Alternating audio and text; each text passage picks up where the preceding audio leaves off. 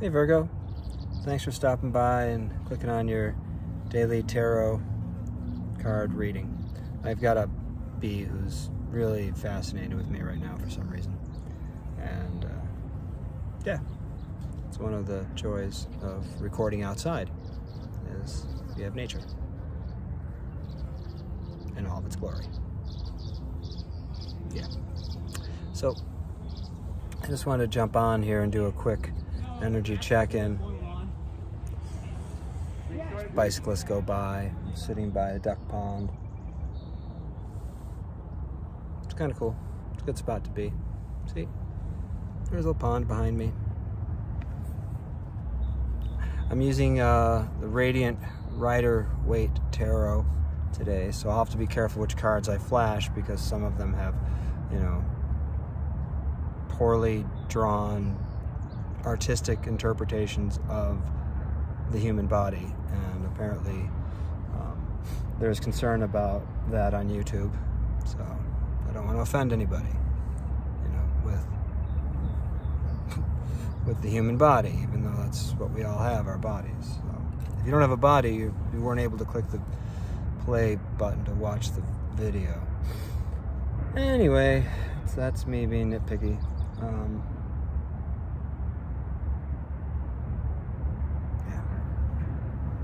Let's get into this reading. Spirit, please bring forth the most clear, concise, accurate messages for our Virgo collective. What do they need to know right now for their highest and best unfoldment? What messages would benefit them to be aware of for the energies that they're interacting with right now? Spirit, what's the overall theme for now for the Virgo collective? Ooh, buddy. The Emperor. It's big daddy energy, big boss energy, not necessarily, yeah. That's the boss right there, the Emperor. It's card number 4 in the Major Arcana. Spirit, what's this Emperor energy about? What more can we say about this Emperor energy for the Virgos? An Ace of Swords, a new idea, new concept, new thought. Could also be new communication coming in. Okay, what's this communication about?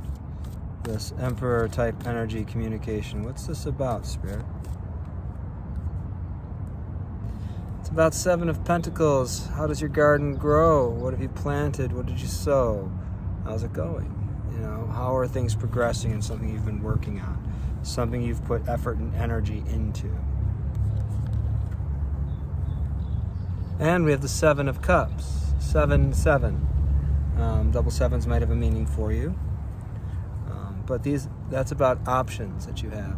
Wow, he landed right on my mustache. That is hilarious. Cool. So 7 of Pentacles to 7 of Cups. What are the options? What have you been working on? You know, and this information's coming to you. Either you're doing the evaluation and you're getting that spark of an idea that leads you into that Emperor type energy, and a call to action, a Page of Wands. You know, a new passion, and invigorates you with passion into action. Page of Wands is new energy. It's new passion. It's that first date type energy with someone. It's that, you know, excitement of trying something new. It's very cool. Spirit, are there any energies that are coming towards our Virgo collective now, or there will be in this very near now moment? Oh, we have Wheel of Fortune and a turtle plopping in the water. The Wheel of Fortune, the wheel is turning, and whatever your karma is or has been is going to be getting paid out. So whatever your actions have been, you're going to be reaping the rewards of those actions. What more can we say about this Wheel of Fortune energy for the Virgo collective, Spirit? A Knight of the Wands, more fire sign energy. Aries, Leo, Sagittarius type energy. The Knight of Wands is passionate, fast-moving. Yeah, they can be a bit of a player, so here for a good time, not a long time type energy. It initiates things. Doesn't necessarily maintain them, but gets things going. Cool. Is there anything else coming towards our Virgo collective, Spirit? Queen of Cups. Emotionally balanced, intuitive. This is water sign energy. Pisces, Cancer, Scorpio. Feminine. She's receptive, but in this case, her cup is closed. She may not be open to receive. There is that. She keeps her emotions to herself. She doesn't necessarily share what her emotions are on a situation. Are there any potential challenges in the now moment for the Virgo collective that they should be aware of?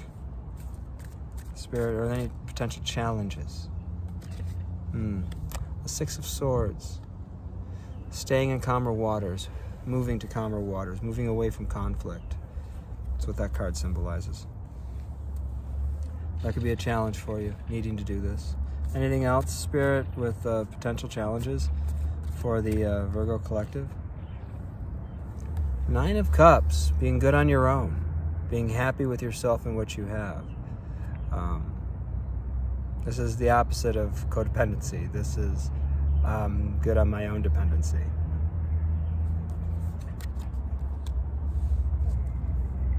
Anything else, Spirit, that we may want to say around that challenge?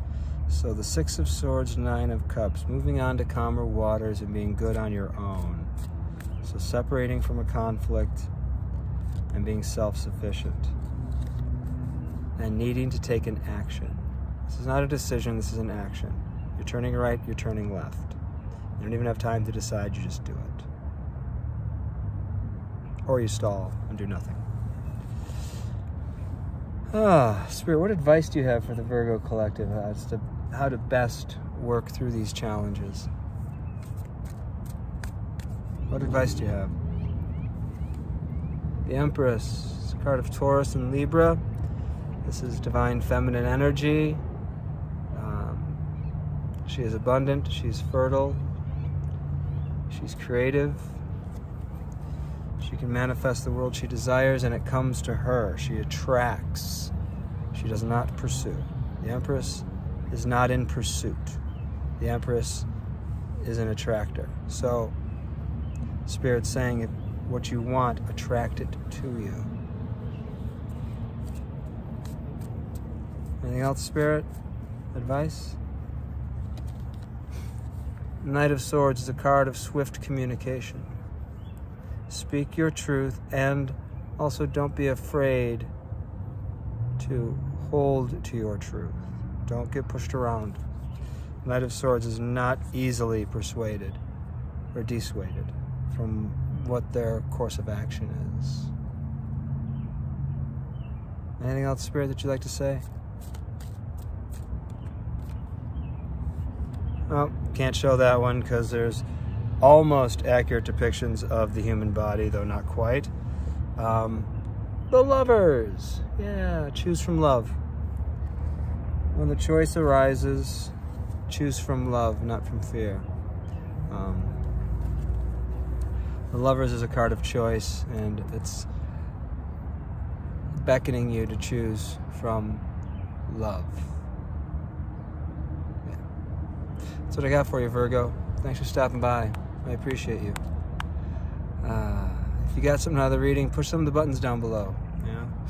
Maybe put some words in the comments section if you want, if you feel called to that. If you want a private reading with me, a one-to-one about your situation, if you're looking for clarity on something, I'd be more than happy to help. Look me up on Instagram. Iron Rose Alchemist is my handle there. I separate the words with underscores, so iron_rose_alchemist. And yeah, send me a message there. I'd be happy to do a reading for you. Anyway, this is where we're parting ways. I hope you have a wonderful rest of your week, and sending you lots of love. From my heart to yours, I send you love, and I send you peace. See you around, Virgo.